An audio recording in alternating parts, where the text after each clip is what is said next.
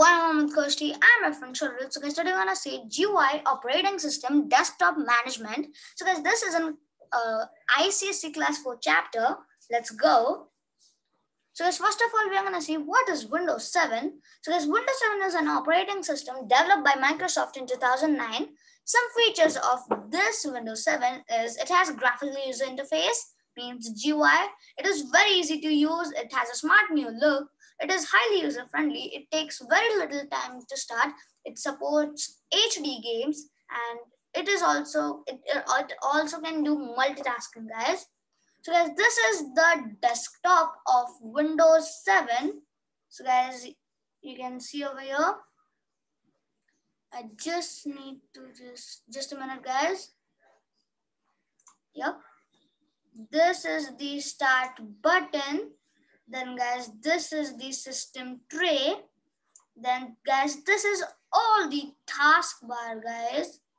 You can see over here. Then here are some icons. There's only one icon over here, but in your desktop you can see many icons, guys. Then guys, this is, can you see a small button over here, guys? This is called the arrow peak. In this arrow peak, this makes all visible windows transparent for a quick look at the desktop. You can see over here, guys. This is the desktop of Windows 7. And then guys, let's move on. Then here comes the taskbar sections. So guys, if you see over here, guys, this is the start button. It is used to go any software that is loaded on a computer. Then these are all the taskbar buttons actually, guys. Then guys, here comes the system tray.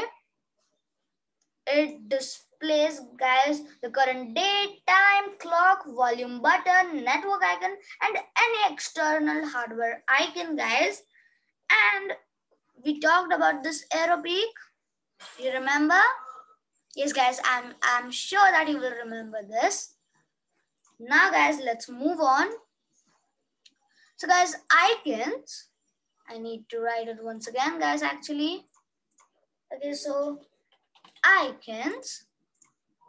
Guys, icons are small pictures that on the desktop that represent various programs. We can open a program by just double clicking on its icon. You can see over here, guys, the computer, the recycle bin, then the computer, guys, the control panel, the user, the Mozilla Firefox, Opera, Skype, and Uvu. Guys, here are some common icons on the desktop. Computer, guys, this provides access to the resources on a computer. You can access your flash drive or any other drives on a computer using this icon. Recycle bin, guys, anything you delete from your computer, it just goes over here, and once you delete from over here, it is permanently deleted, guys. Then program icons, these represent programs in the form of small graphic icons. To start the program, just double click. Shortcut icons. So guys, what are these shortcut icons actually, guys? You might be wondering right now. So guys, can you see this tiny icons? Tiny images present over here. So guys, these are actually, they are used to quickly open a file or program. You can see over here, the icons of Windows 7 are all over here, guys. Okay, guys, now let's move on. The start button, guys.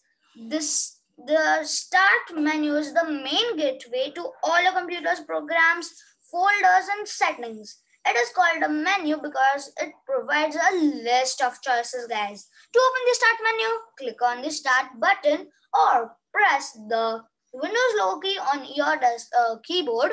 Guys, you might be wondering that, where's it? Where's the Windows logo key? So guys, on my keyboard actually, it is on the space bar, means on the left side of the space bar comes the Alt button or Alt, and After that, on the left side comes the Windows logo key. So guys, here's are some sections actually. So section 1. Okay, so where's this section 1, Sharvil? So guys, you can see over here. Section 1 is right over here, guys. On this section contains a list of programs that are pinned to the start menu. Section 2 means this one. This is all the list of programs that were previously opened. Section 3. So where's the section 3? Or the search box, you can see over here, is used to perform a search on a computer for a particular program or file or folder. Section 4 means all this, guys: tests, documents, pictures, games, music, computer, everything comes in section 4. So this section houses the links to other windows you frequently use. And section 5 means, guys, this one, shut down. You can shut down, restart, then sleep mode, then you can just log off and switch to a new user, etc, etc, guys. So guys, now let's move on. Control panel. As its name indicates, the control panel is the part of Windows that lets you control and customize its various functions.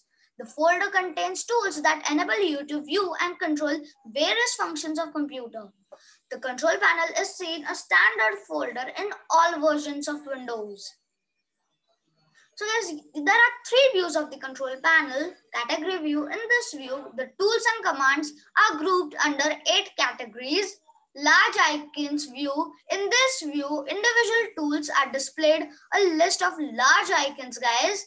Large icons view. In this view, individual tools are displayed as a list of large icons. And small icons view. In this view, individual tools are displayed as a list of small icons, guys.